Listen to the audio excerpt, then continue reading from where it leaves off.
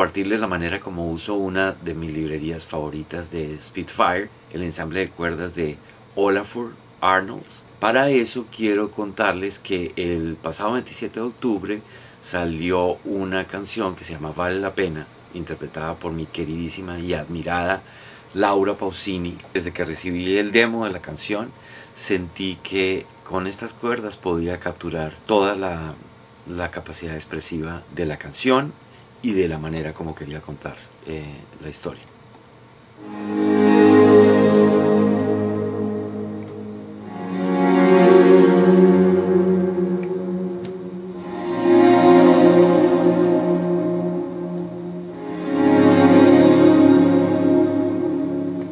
Como pueden ver, es muy expresivo.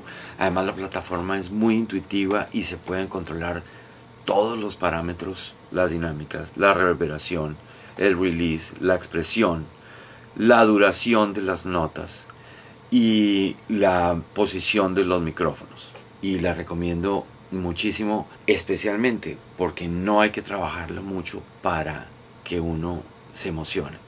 Uno se emociona instantáneamente.